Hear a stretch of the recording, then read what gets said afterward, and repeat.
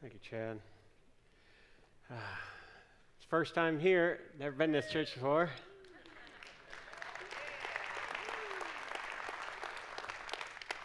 I already like you, though.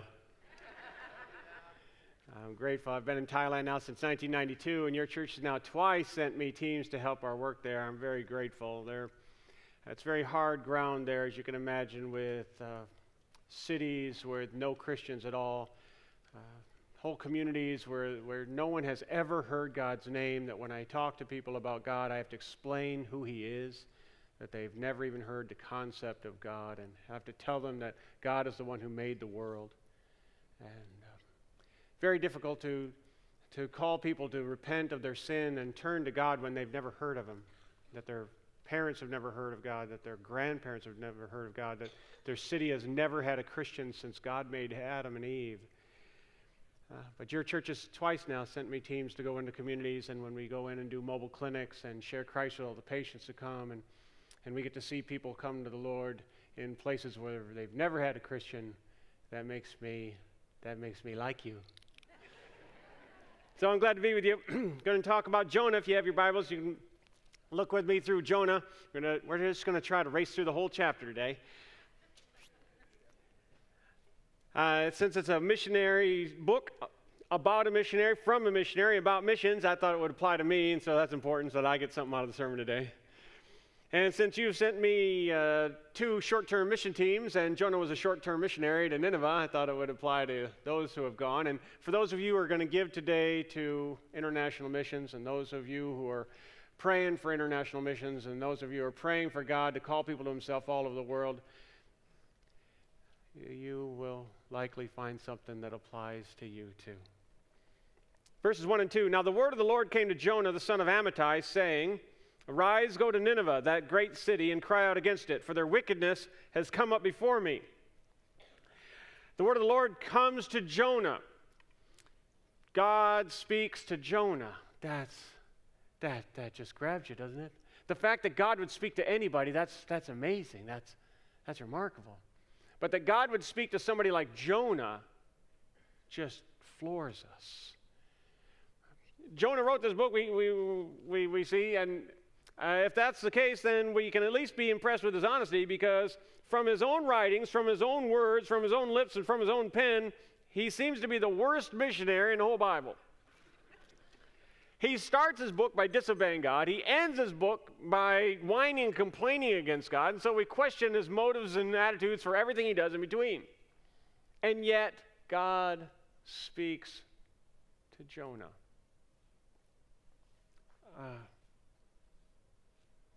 That's remarkable. And we love this book, and we love this story, because it's not so much the story of the flaws of Jonah, because Jonah has plenty of flaws, but it doesn't highlight the flaws of Jonah. It highlights the heart of God, that it is God's heart to rescue men. In chapter 1 is going to end today with God saving Jonah from the sea. Chapter 2 will end with God saving Jonah from the belly of the whale. Chapter 3 will end with God saving Nineveh from their sin. And chapter 4 will see God save Jonah from the heat of the sun. Every chapter, every step, it's reiterated and told again and again that God has a heart to rescue men. And why do we read this, and why do we get inspired to do missions, to support missions, to give to missions? Because God has a heart to rescue men, and we want to be like our Father. We want to be like our Dad, and since His heart is to rescue people, that's our heart too. Verse 3, But Jonah arose to flee to Tarshish from the presence of the Lord. He went down to Joppa and found a ship going to Tarshish, so he paid the fare and went down into it to go with them to Tarshish from the presence of the Lord. Twice in this one verse, we see Jonah accused of the unthinkable. He wants to run away from God, to flee from the presence of God. Who were offered the presence of God? Draw near to God, and He will draw near to you. What a promise. If we want to be close to God, we can be as close to God as we want. We can come into the presence of God when we have devotions in the morning, we pray and read His Word. We can be in the presence of God, the one who made the world. That's remarkable. Who would run away from that? And that's what Jonah said to do right here. He runs from the presence of God. Now, first of all, when we think about that, we think, well, good luck with that. David says, if I go into heaven, there you are there. If I go into the depths of the sea, you are there. If I go to hell, you are there. Where can I go to hide from your presence? Where can I go where you are not? You are everywhere. How can I hide from your presence? So in a way, Jonah's attempt to flee from the presence of God is ridiculous.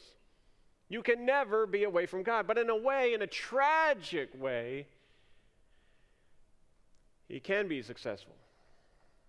As David also writes, the upright, only the upright can dwell in the presence of God.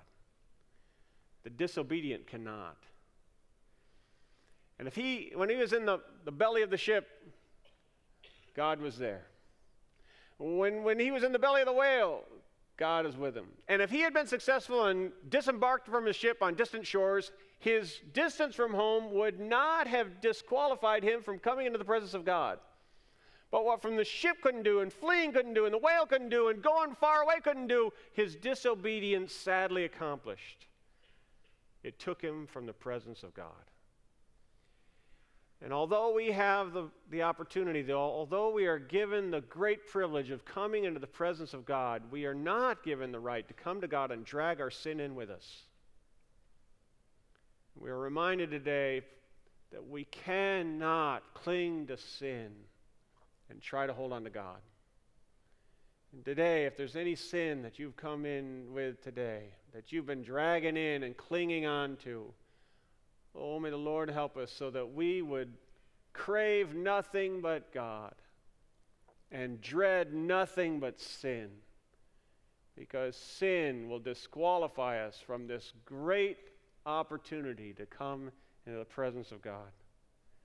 I'd like to talk about that more, but we got to go on. Verse 4. But the Lord sent out a great wind on the sea, and there was a mighty tempest on the sea, so that the ship was about to be broken up. Jonah has turned his back on God and has turned on his back on what God has prepared for him for the sake of his own agenda. And so God's response to that, God's response to Jonah's disobedience, is he sends Jonah a storm. And sometimes storms can be very helpful to turn our attentions back to God. I think about in Thailand how many people have come to Christ because of the storms in their life. I just baptized Noom a couple months ago, and he came to Christ because his wife left him, and he was devastated, and in his devastation, he found hope in God. I think about Machawi. She had problems with the demonic, and that brought her to Christ. I think about Jit. She was sick, and she came to Christ. Chow, same thing. She was sick and thought she was going to die, and because of her sickness, she came to God. And you think about in your own life, how many of us came to God out of desperation? We were in trouble. We had great need. We had some kind of personal conflict. We had some kind of health conflict. We had some problems, and out of that great need, we found Christ.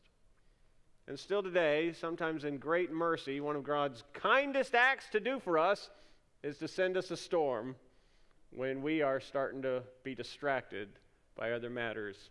Because storms can be very helpful in turning our attentions back to God. Verse 5. Then the mariners were afraid, and every man cried out to his God, and threw the cargo that was in the ship into the sea to lighten the load. But Jonah had gone down into the lowest parts of the ship, laid down, and was fast asleep. The storm's beating up on the ship. The ship's about to break apart. The sailors are in fear for their life. The cargo is sacrificed. And Jonah's asleep.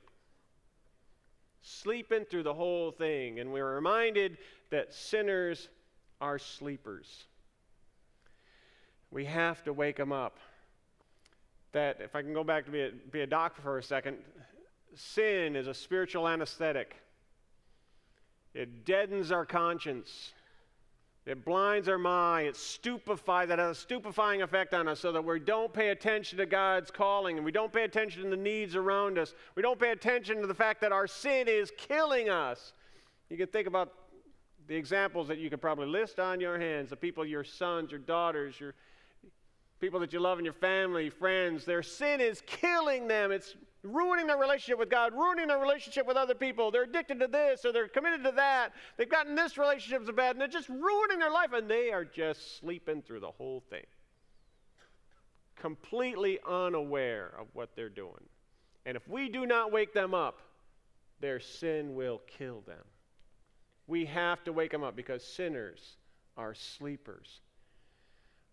Tragic example. I have sadly too many. We sent out from our church, husband and his wife, to go start a new church about an hour away from us. They did a wonderful job, planted a church. Then he got sick and he passed away. But after his departure, his wife carried on the work a long time in the church, did a great job. People kept coming, people were getting saved. It was wonderful. And then news came to me and my wife that she had started living with a guy, pastor's wife. Pastor dies, her husband dies, and she starts living with the guy. Unbelievable. We can't believe this is true. So we call her in for a meeting, and we said, is this true that you're living with this guy? Yes. Yeah, he's coming in, he's staying with us. He's helping out with the kids. We have 3 kids, and he's helping out with the kids. So he's staying in your house? Yeah.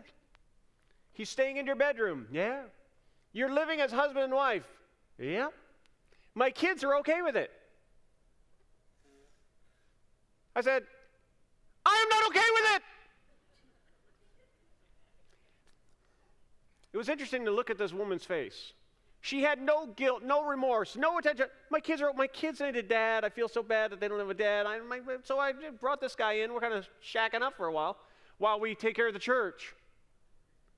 No remorse, no guilt whatsoever.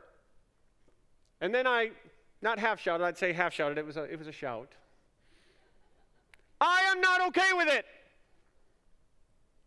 And she fell off her chair, fell on her knees, and said, please tell me what I should do. Completely repentant, completely sorrowful. We went to her house and kicked the guy out. She's back up and running now. She's back serving the Lord again. She's out witnessing again, out leading other people again. But she was completely asleep. And until we woke her up, she would have just kept on doing it until her sin killed her spiritual life. Sinners are sleepers. For those of you who know your sons and your daughters and your people that you love, and they're addicted to this and they're committed to that, they're in that relationship that they should not be in, they're just sleeping through the whole thing. We have to wake them up, or their sin will kill them. Verse 6. We'll do 6 and 7 together. So the captain came to him and said to him, what do you mean, you sleeper? Arise, call on your God. Perhaps your God will consider us, so that we might not perish. And they said to one another, come, let us cast lots, so that we can know for whose cause this trouble has come upon us. So they cast lots, and the lot fell on Jonah. I like this a lot, because I live in Thailand, and where people don't know God, when I say, have you ever heard about God before? That's usually how I start sharing Christ. Have you ever heard about God before? Nope. Who is that? He's the one who made the world. Really? Somebody made this place? Yes, and he has a plan for you. So we have to start from scratch. They've never met a Christian. They don't know. They've never seen a Christian life. They've never heard about God. But like Jonah, God gives even lost people spiritual insights. That's very helpful to me. Even lost people have spiritual insights that God has given them. Right here we have an example of 3. First one, the captain comes down and says, what are you doing sleeping? Get up! You should be praying. Even lost people know they should pray. Isn't that interesting? He's not even a Christian. He doesn't even know God, but he knows that Jonah should not be sleeping. You should be praying. There's people dying out here. There's people that are going to die. There's no hope for them. You should not be lounging around. You should be praying for us. May no one say that our life is characterized by lounging. We should be praying. Praying that God will save people. Spiritual insight number 1, the captain says you should be praying. You shouldn't be lounging around. Spiritual insight number 2, they know that there's no such thing as luck. They cast lots because they don't know who God is, but they know that there's an unseen hand controlling the universe. That's pretty good spiritual insight, huh? That helps us when we're witnessing to the next person over. They might say, I don't believe in God, but God gives them spiritual insights. Spiritual insight number 3 is they know that the storm is not a natural occurrence. They know that this storm came from sin. Not only just sin, they know that it came from the sin of somebody on board. That's pretty good spiritual insight. Now in John, remember, we know that they bring the blind man to Jesus. They say, Jesus, who sinned, this man or his parents, that he was born blind? And Jesus said, neither one.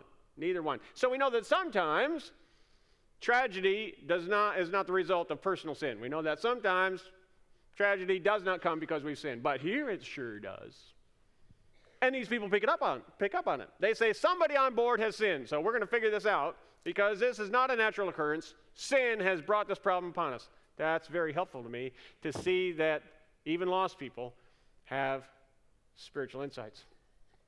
I was in this place called Bangnam Priok not so long ago. No Christians there at that time. Now we have a church there. But at that time, no Christians. Not a single Christian. Never had been a Christian as far as we know since God made Adam and Eve. Went there with a mobile clinic. People came to get their health needs met. And then I always remember Peepertoon. Peepertoon came in. She was patient number 9. For some reason, I just never will forget that. She was patient number 9 that day. And I said, Peepertoon, so talked to her about her health needs, and I don't even remember what she had, but she was here for something hurt, I don't know. And so I talked to her about her health needs and said, now this is what you need for your body. Now let's talk about what you need for your soul. Shared Christ with her and what God's plan was for her, and God made the world, made her to be sinless, but she's sinned, and she can't fix her sin with her own merit, so Jesus died and rose again, and if she'll take Jesus as her Lord, he'll take away her sins and give her a place in heaven. Well, she had never heard it before, but she had spiritual insights. She said, I need that. I'm a sinner. I have to have my sin forgiven. But I've never met a Christian before. I don't know anything about Christianity, and I'm a Buddhist.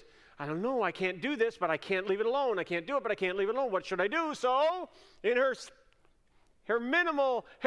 fledgling spiritual insight, she said, okay, this is what I'll do.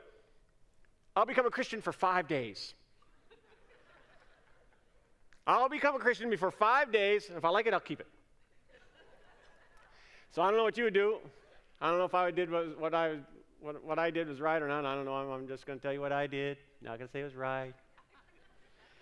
She said, I'm going to pray. I'm going to become a Christian for 5 days. I said, sold. You become a Christian for 5 days. And if for any reason you're dissatisfied with your new life in Christ, you can return it. And I will restore your helpless life of losingness absolutely free. So she did. She prayed. She said, God, I'll be a Christian. I'll follow you for 5 days. So she went back. Now, her situation at that time was pretty desperate. She and her husband were living under a bridge. Homeless people, they made these little kanoma, we call them kanoma in Thailand, those little sweet things. They'd sell them in the market and then buy food for the day, and then the next day they'd do it again. They would sell. They couldn't keep them. They didn't keep overnight. You just sell what you can, then throw the rest away. Next day, make enough to buy enough to eat. Desperate situation. So she went to her husband and said, well, went to the mobile clinic, and I became a Christian. Really? Yes. I said I was going to become a Christian for 5 days. And he said, well, you better start right now with this new God of yours because we haven't sold anything today. Nothing is sold, and it was time to close up. So she said, okay, new Christian God, please help us sell all our stuff. So she said, here, let me do this. Because it's starting to rain, she said, I got to get out. So I'll take half of our stuff back to where we live, under the bridge, about 10 minutes away. I'll take half the stuff and then come back, and you can close up everything else, and we'll throw everything away we haven't sold, and we'll go back. So she went, she came back, and her husband was, we sold every bit of it. We sold everything we made. So the next day, she had another prayer, new answer. Third day, third prayer, third answer. Fourth day, fifth day, 5 prayers, 5 answers. She was hooked. After that, life became a lot different for her. And they not only sold out every day, they started doubling what they made and doubling what they sold, tripling what they made, tripling what they sold, quadrupling. And pretty soon, they bought a little place to live. Then they built a little restaurant in front of their house and completely transformed their life by Christ living in them. She didn't read, but she had on all her tables in her restaurant, she had tracts. She's like, do you think it would be all right if I gave tracts to all the people who came to eat at our restaurant? I said, I think that's all right. Completely transformed from the fledgling spiritual insights that the Lord had given her. We got to go. Okay, verse 8. Verse 8 and verse 9. Then they said to him, please tell us, for whose cause is this trouble upon us? What is your occupation, and where do you come from? What's your country? What people are you? So he said to them, I'm a Hebrew, and I fear the Lord, the God of heaven, who made the sea and the dry land. Here, I like this. Jonah does a lot of stuff wrong, but I think he does something right here. They ask, who are you, and what's your business here? What's your deal in life? And instead of going on and on about all his accomplishments. Instead of emphasizing his accomplishments in life, he just emphasizes what God has done. He doesn't talk about himself. He says, I worship God who made heaven and earth. And when we introduce ourselves to others, may we be equally as committed to just telling people what God has done rather than telling people what we have accomplished. We better go. Verse 10. Then the men were exceedingly afraid and said to him, why have you done this? For the men knew that he had fled from the presence of the Lord because he had told them. What are you doing? Why are you fleeing from God? And how do you think you can get away with it? What are you thinking about? And more importantly, why did you drag your trouble on us? It reminds me that sin causes the innocent to suffer. The ship's about to be wrecked. The sailors fear for their lives. The cargo had to be sacrificed. They didn't do anything wrong. Jonah sinned. The innocent suffer. We sin. Jesus suffered. It's a fact of this world we live in. The sin of one man causes his wife to suffer. Dads sin and children suffer. Husbands sin and wives suffer. It is the tragic reality of the result of sin in society. And it just breaks your heart to see our sin cause others to suffer. May the Lord help us today. Say, Lord, I will not do that again. On this day, from this day on, I commit myself to you so that I will not fall in sin and cause others to suffer. Verse 11 and 12. Then they said to him, what shall we do to you that the sea may be calm for us? For the sea was growing more tempestuous. And he said to them, pick me up and throw me into the sea. Then the sea will be calm for you. For I know that this great tempest is because of me. And now we see that true repentance has come to him. Because true repentance makes us willing to be punished. When you catch a kid doing something wrong and you say, you did that wrong, and they say, yeah, I'm sorry, but don't spank me. Well, he's just sad he got caught. But when we're willing to take our punishment, then we know that true repentance has come. And just like David, we see that God forgives. God forgives. God forgives. We like that part. But God punishes. God forgives sin. God punishes sin. We want A, we don't want B.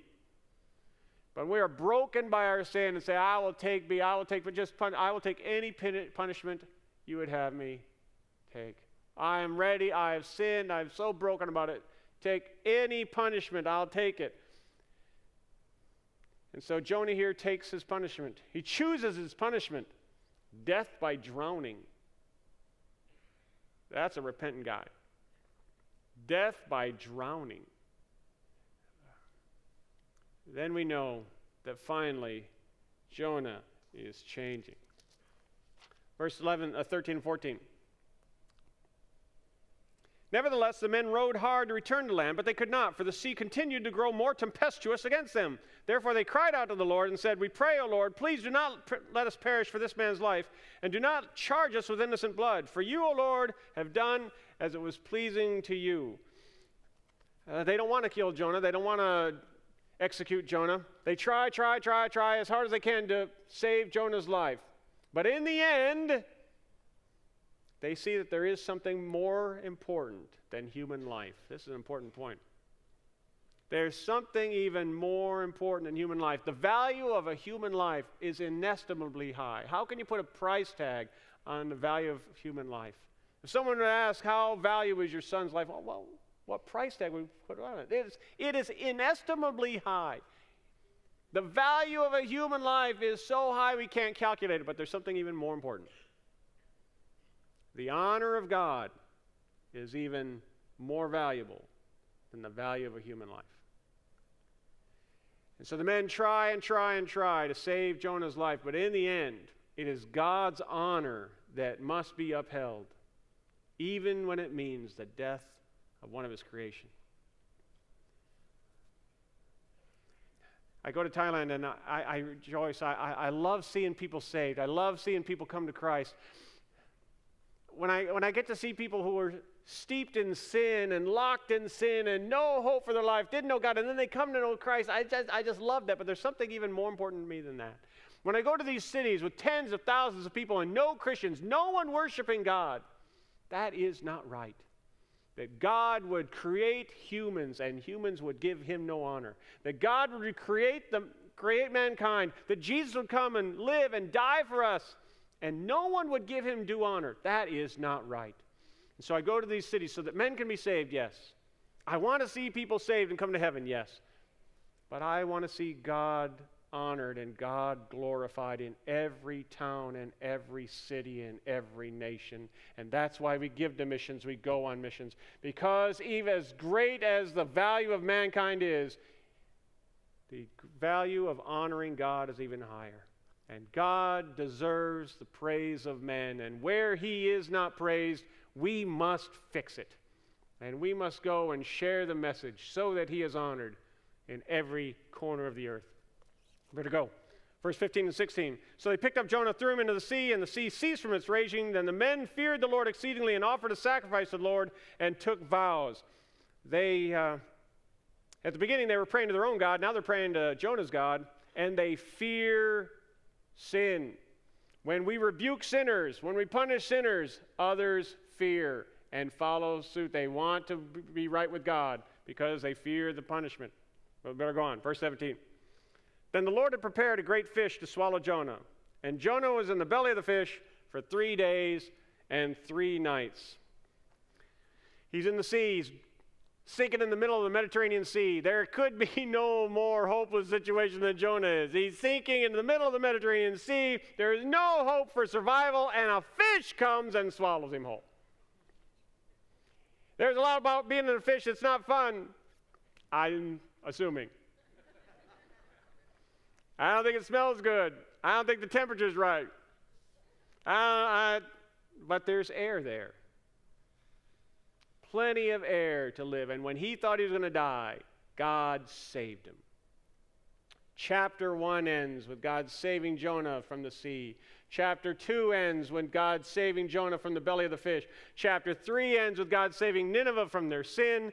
Chapter 4 ends with God saving Jonah from the heat of the sun. Every chapter, the heart of God described. It is God's heart to rescue men. And it's got to be our heart too. Father, please, would you call us to yourself? Please, Lord, would you help us to know what you would have us do to respond to your word here?